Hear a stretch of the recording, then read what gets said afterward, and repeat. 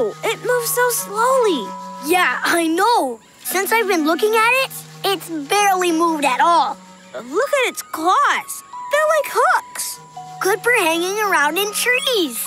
And maybe for defending itself from predators. It's so slow, it can't run away. Wow, did you see how far it turned its head?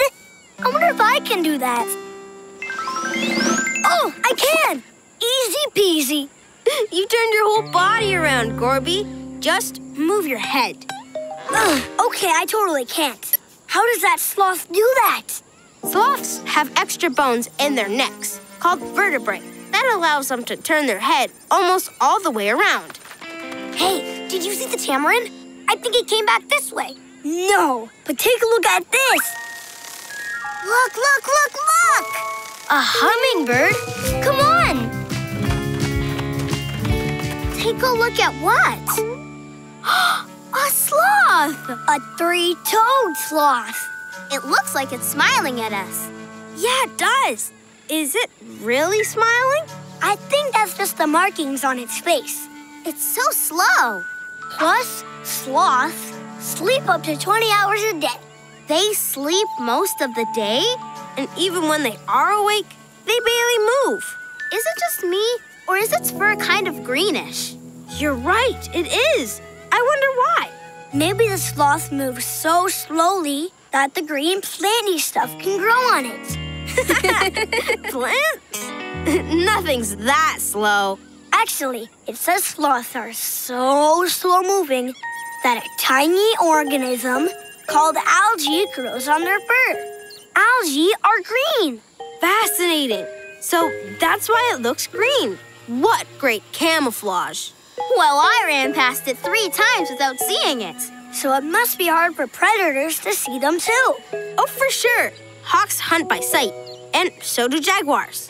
So, if sloths kind of blend into the rainforest and barely move or move really slowly, things that eat them can't see them.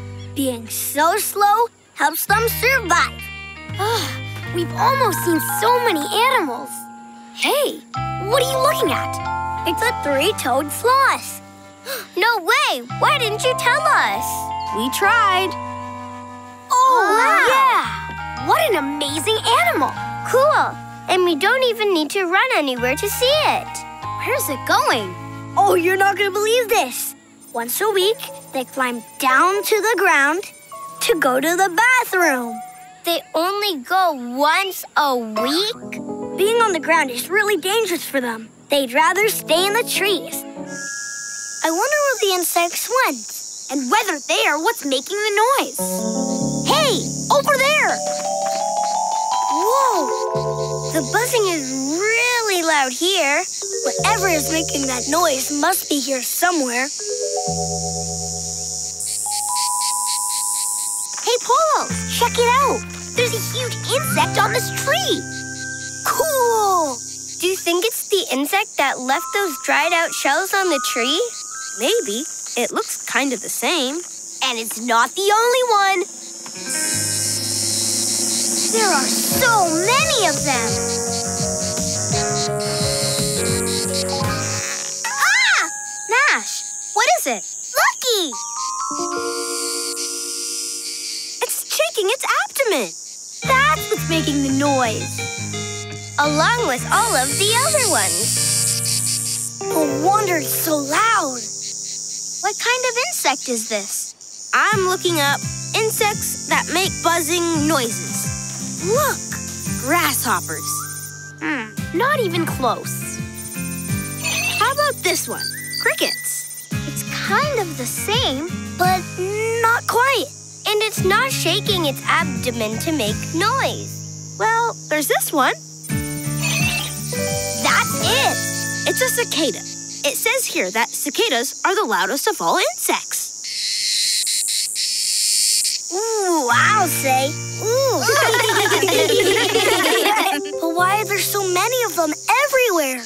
And why do they make so much noise? And why did it just suddenly start all at once? It's like they all just showed up at the same time. It says here that cicadas lay their eggs in the branches of trees. When the eggs hatch, they're called nymphs. and they burrow into the ground. Cicada nymphs can live underground for as long as 17 years. That's incredible. Look at this. When the ground gets to the right temperature, It's crawling out. all of the nymphs come out around the same time. So that's why there are so many of them. The nymphs crawl into the trees, and then... Wow! It's changing! And it's leaving behind an empty shell. Just like the ones we found. But why are they so noisy? I bet they're calling to each other. Right. Trying to find other cicadas.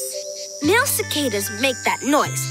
It attracts other males and females to the area. All of the males sing together. It says that's called a chorus of cicadas. Lots of cicadas, lots of noise. Good luck, cicada. Make as much noise as you need. It says here that kangaroos and wallabies are related. Kind of like cousins. They're both herbivores. They eat plants. Right. And they both carry their babies in pouches, so they're marsupials. But wallabies are much smaller. And they're totally not what we thought they were.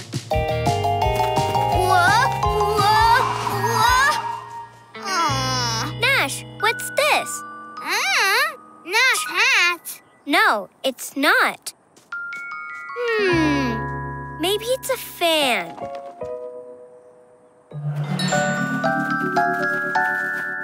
Look! A koala! Cool! That must be a eucalyptus tree. Eucalyptus is really hard to digest, and for many animals, it's poisonous to eat. Koalas are one of the few animals that can eat its leaves. Look at this! That koala has a pouch with a joey. If it's got a pouch and a joey, it's a marsupial. Like kangaroos and wallabies. You know that koala looks just like my teddy bear. But koalas aren't bears. They're a completely different animal. Whoa, another Australian marsupial that's not what we thought. Hey, what is that? You know, I'm not really sure. But it's not a fan. Maybe you play catch with it. This looks like a good place for a picnic. I've got everything we need right here. Whoa! Check this out. Is that a mouse? And is it eating a flower? We've got to look it up. It's called the honey possum. It only eats the nectar and pollen from flowers. It's got a long tongue that fits deep into the flowers to get the nectar. Like a hummingbird. And guess what? Honey possums are totally marsupials. There are over 200 different kinds of marsupials in Australia. This one looks like a bear. But it eats grass like a cow. It's a wombat. Look at those teeth! That's a Tasmanian devil. They're meat eaters. And take a look at this one. It's a tree kangaroo. A kangaroo that lives in trees? Amazing! What are you guys doing? We're trying to play catch with this thing. But it's really not working very well. I thought it might be a fan. Do you know what it is? Yep. It's not a hat, Nash. It's a jar opener. Pickles, anyone? Just another thing in Australia that is not what we thought. There's only one thing to do. I'm gonna get my toolbox and take the whole sea apart. Willow, that sounds serious. Too serious. I think we all need a break. Let's go outside. Good idea, Marco. Come on, everybody. It's so beautiful here. And so calm. And so peaceful. Waddle, waddle. It's just like the rattle in the Polo mobile. Only worse. What's making that noise? Hey, you guys, look up. It's a woodpecker. Cool. Wow. It's beautiful. I think its feet really help it hang onto the tree. Yeah, 2 of its toes face forward and 2 face back. So it can stay balanced while it pecks. And climb the tree. I wonder how many times a woodpecker pecks wood. We could count. Okay, go. 1, 2, 3, 4, 5, 6, 7, 8, 9, 10. It says here that a woodpecker pecks 20 times in a second. I'll time us. Okay? Go. 1, 2, 3, 4, 5, 6, 7, 8, 9, 10. Stop. Time's up. Wow, we can't count nearly as fast as a woodpecker pecks. So why is it pecking? Is it eating the bark on the tree? Or is it digging for something in the tree? Hey, look! Whoa! It's got a beak full of bugs. That must be what it eats. Insects that live under the bark in trees. Yeah, but how do they get them out? Let's see. Well, what do you know? A woodpecker's tongue is long and sticky, so it can reach deep into trees and pull out insects. I'm having an engineering moment. Polos, back to the Polomobile.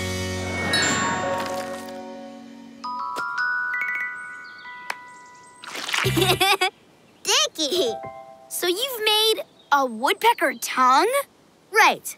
I'm gonna fish out whatever's making the rattle the same way woodpeckers get bugs out of trees, with something long and sticky.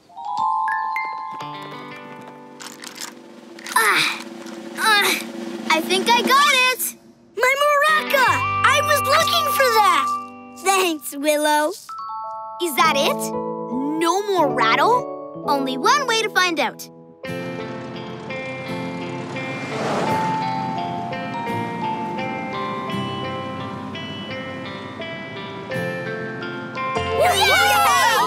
That piece of wood is full of grooves. Do you think those insects made them? Like maybe they ate the wood? Let's find out what they are. They're termites. Too bad termites can't talk. They would have been close enough to see what happened to the picnic log. I don't think so. Most termites can't see. Actually, I think we're just seeing a few termites. Look, termites live in colonies. There can be more than 1 million termites in a colony. 1 million? That's a lot. Around here, the colonies are underground. But in other places, they build these. They're mounds! The mounds are their nests. And at the center is the termite queen. It's her job to make sure that there are more and more termites. She is one big termite. It says that termite queens can grow to be as big as your thumb. She gets so big, she can't move around. So all of her children take care of her. So what do termites eat? Wood, right? It says here that most termites like to eat rotting wood from falling trees. That's one of the ways decomposition happens. Decomposition? What's that? That's when old rotting plants break down and return their nutrients back to the earth. So that new plants can grow.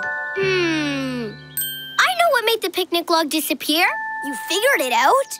You know where the picnic log went? Yes. The amazing Lily will now amaze you by explaining the disappearing picnic log. Yay, amazing Lily! The picnic log was a fallen tree. Right. I just never thought of it that way. And fallen trees are the kind of rotting wood that termites like to eat. The termites made the picnic log disappear. They ate it. That's decomposition. Exactly. Now the only thing that's left of our whole picnic log is that one little piece of wood. And the termites are eating that too. That is amazing. Thank you. Thank you. So the disappearing picnic log isn't a magic trick after all. No, it's part of how nature works. I miss the picnic log, but I still like it here.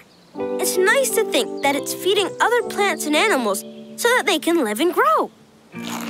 And speaking of feeding, picnic! And now I, the amazing Lily, will perform another amazing trick. I will now make the sandwich disappear.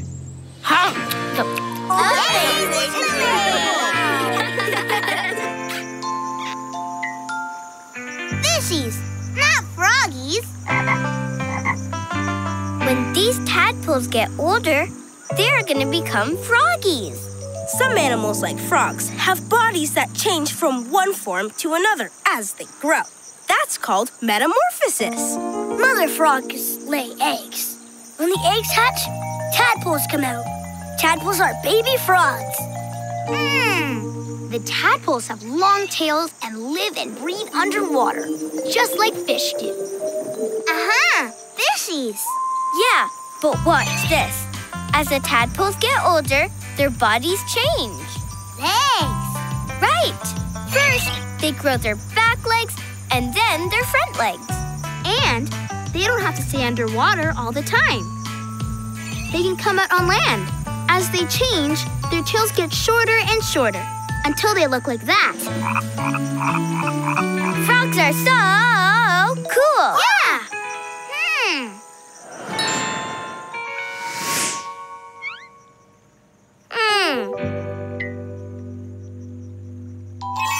Whoa, lion? Ooh. Whoa, tail? Ooh. Whoa, wings. Oh. Whoa, up. Yeah. Malco, looky. Nash glows. Cool. And glows. And grows up. But Nash, that's not how you're growing. No? Froggies. No. Only some animals like frogs change form as they grow, but you won't. You'll stay the same as you grow. Just like these animals. You'll just get bigger. No wings? No wings, but a much bigger you. Just Nash? Yeah, always Nash, but bigger. Okay. Wow, lion Nash. I like it. It would be nice to turn into a lion.